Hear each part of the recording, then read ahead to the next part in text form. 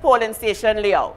This is the table for information officer who will direct electors into the polling station. This is the table of the presiding officer, manager of the station, in charge of all operations.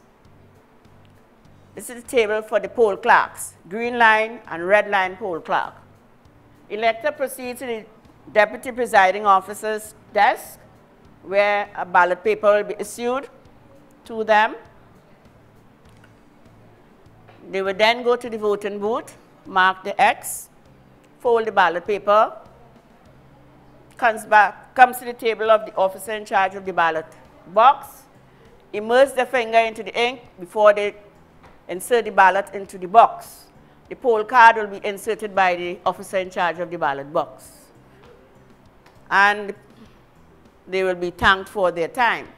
Polling agents, this is the desk, and they are there to ensure that the electoral procedures are in place.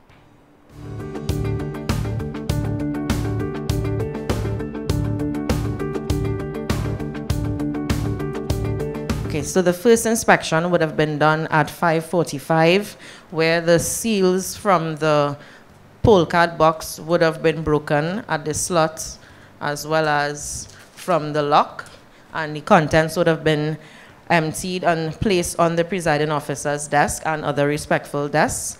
At that time, because of it being the first inspection, it must be recorded in this very important book called the Polling Station Diary, that would have been signed by the presiding officer on the cover first, and on the inside of it,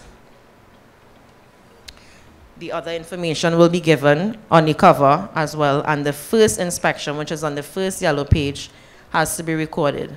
And everybody that is present at the polling station has to sign as witnesses, as well as the officer in charge on that day. So after that, the second inspection, which will be done at 5:55, is the breaking of the seals of the ballot box and emptying of the contents of the ballot box and relocking the ballot box. So, give you the keys. So she's now going to open the ballot box that would have been locked and sealed.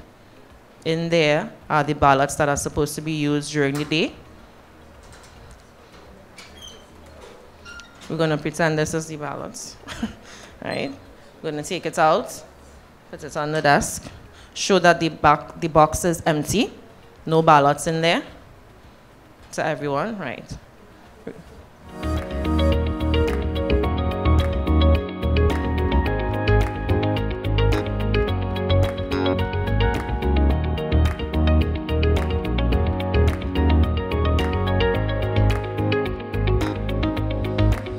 Okay, so after the second inspection has been completed, the entry will be made into the polling station diary on the second page, where all the members of staff, which are the polling station staff, poll day staff, will be allowed to sign the polling station diary, as well as any agents that are present. As long as agents are present, you will not need to invite any elector that's waiting on the outside, in case there's one out there at that point in time, to be part of the witnessing of the second inspection. So if the agents are present, there's no need for the elector. If there are no agents present at all, then you can invite the first elector that's there at that point in time on the inside of the polling station to be part of the second inspection witness and signing inside of the polling station diary.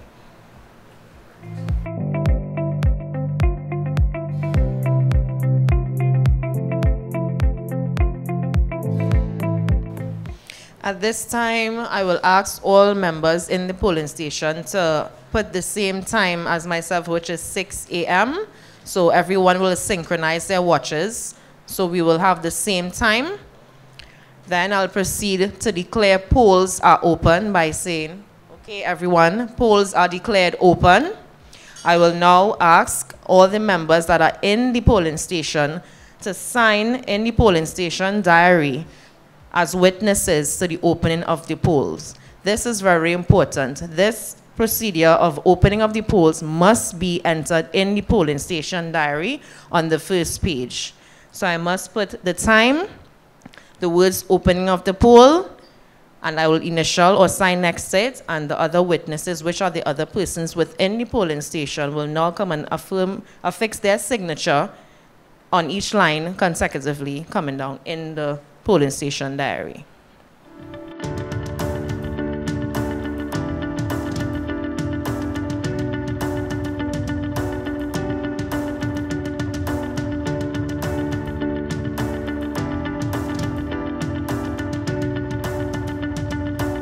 This is the table of the information officer. The elector goes to her, hands over her poll card and ID card. Information officer now checking for her name on the list of electors. She finds it, directs the elector to her correct polling station. We have an elector proceeding to the green line poll clerk. She hands her poll card and ID card to the green line poll clerk.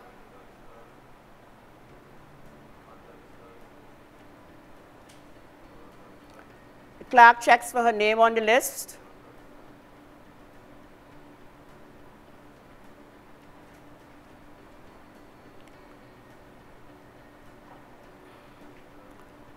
She checks for her ID card against the reference list.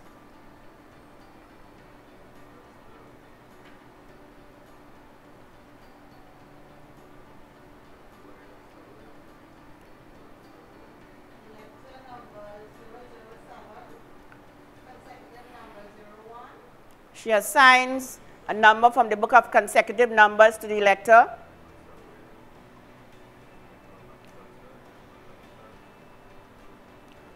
She records this number against the elector's name on the list.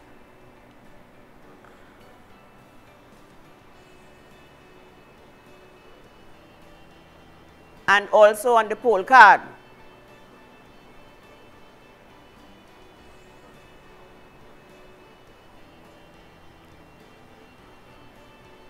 The consecutive number assigned to the elector is crossed out on the book of consecutive numbers by marking an X.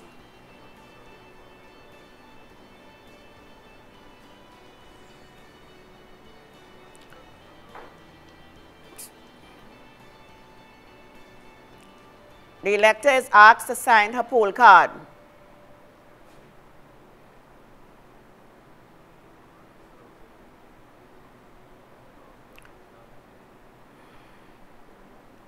The poll clerk initials the poll card. She is directed to the deputy presiding officer. She hands her poll card and ID card to the officer. The officer compares her face on the ID with the elector standing before her. She takes the poll card.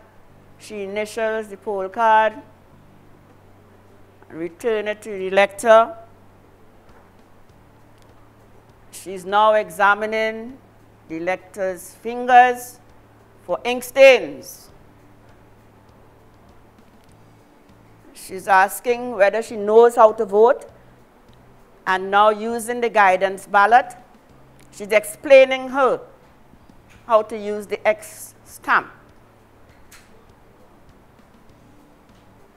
She's showing her, using the same guidance ballot, as to how to fold her ballot paper.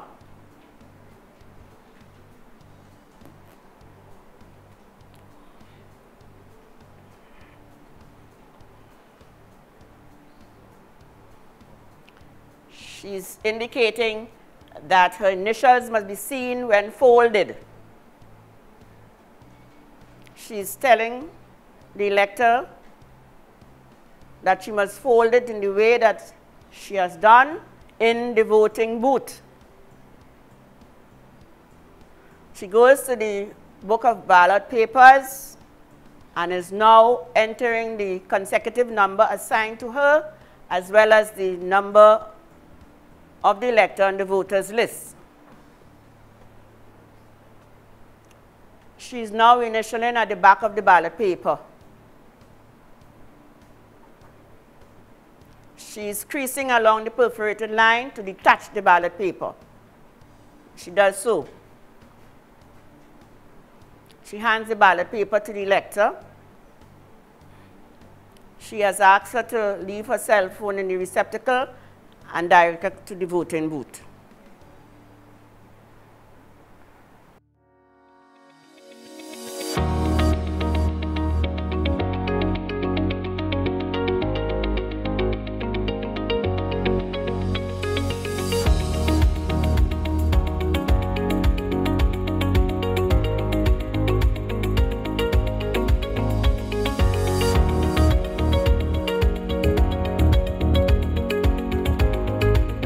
The elector proceeds to the desk of the officer in charge of the ballot box. She shows her the ballot paper with the DPO's initial as well as the polling station number. She asks her for the poll card and instructs her to hold the ballot in her left hand. From the poll card, she's going to use the consecutive number given, writes it on the revised list of electors. She asks to immerse the elector to immerse her right index finger in the ink and wipes with the tissue provided. The elector is now allowed to insert her ballot into the box. She thanks the elector. The officer would now, in red ink, cross the elector's name, writes a V to the end in red ink, indicate on the poll card that the elector has voted. Now place the poll card into the poll card box.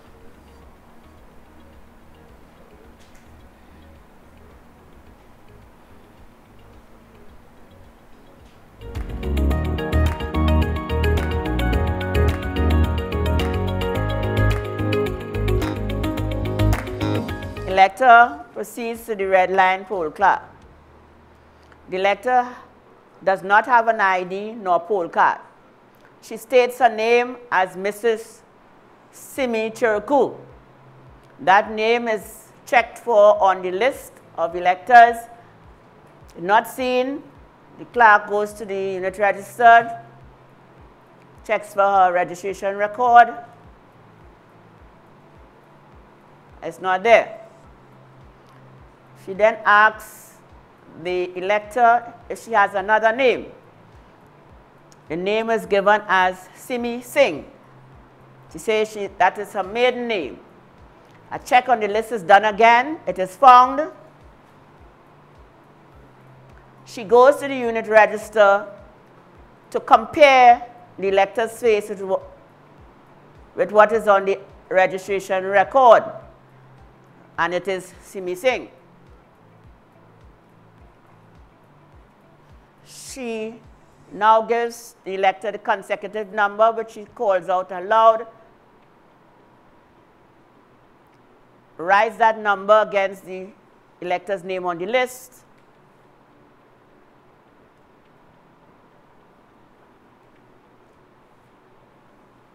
an affirmation 54 is now given to the elector, who agrees, of course. That affirmation is circled on the poll card. The elector asks the elector is initial in it now, right? She then hands her the poll card and asks her to go to the deputy presiding officer, who will issue her a ballot paper.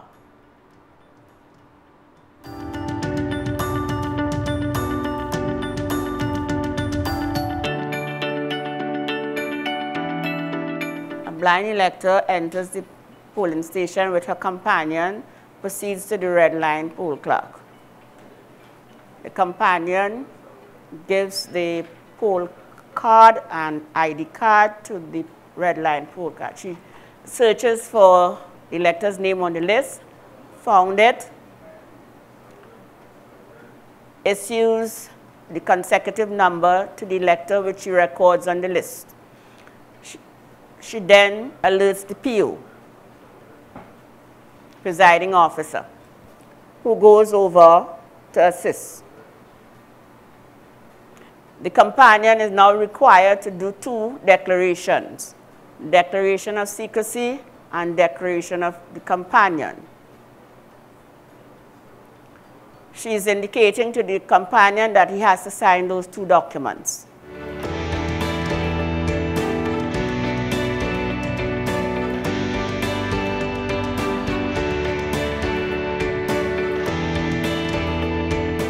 Now proceeds to administer an affirmation to the elector. Affirmation to the elector, number 58, form 58.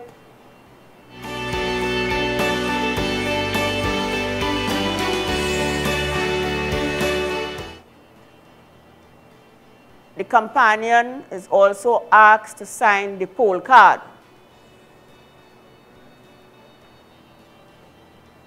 ID and poll card is returned to the companion, who now goes to the desk of the deputy presiding officer. The blind elector and her companion proceed to the table of the deputy presiding officer. The companion hands over the ID and poll card. The officer assures that the elector is the one in front of her. She initials the poll card, gives it back to the companion. She then proceeds to demonstrate how to mark the X using the guidance ballot, as well as how to fold the ballot after having marked it in the voting booth.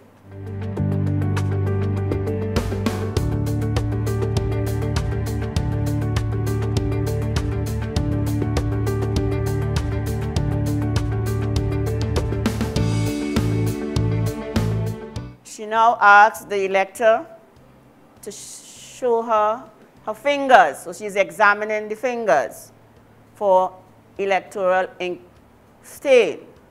There is none, so she proceeds to issue a ballot paper to the elector. She will then put her initials at the back, creases, and detaches the ballot paper. Hands it to the companion. She has asked that her cell phone be placed in the receptacle. The elector and her companion goes to the voting booth.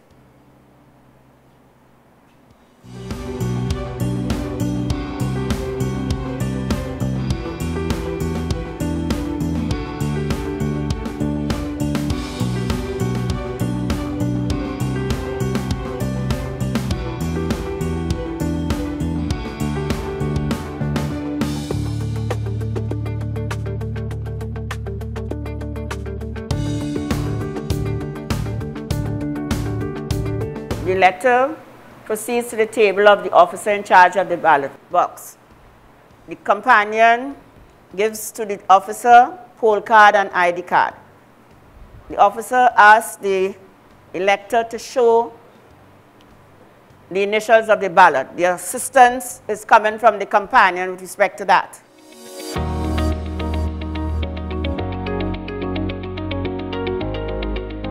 She is informing the elector to immerse her right index finger into the ink, giving her tissue for the residue. The elector is assisted by her companion to drop the ballot into the box. And they are being thankful for that. The officer proceeds now, indicate from the poll card the consecutive number on her list. She's drawing a line in red, writing V against name, indicating on the poll card that the elector has voted. She now proceeds to insert the poll card into the poll card box.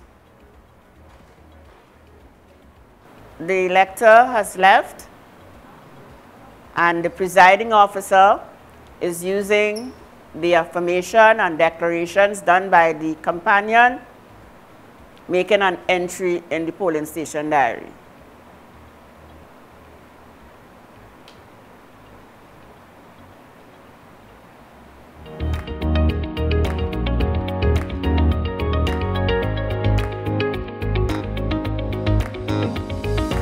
A gentleman attempts to come to the polling station. The presiding officer sees him and walks to render some assistance. She asks him what is his purpose of being there.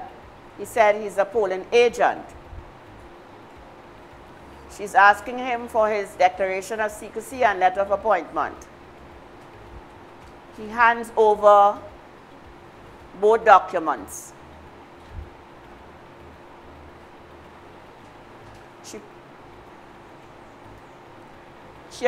She's okay with them.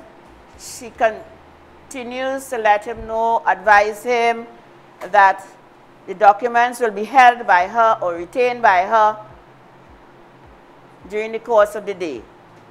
However, if he wants to leave, he may do so, but should he desire to witness the count, at 5 o'clock in the afternoon, he is not to leave the polling station.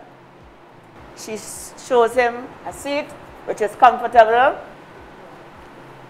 She then places the documents in the relevant envelopes. The letter of appointment, E20, declaration of secrecy, E24.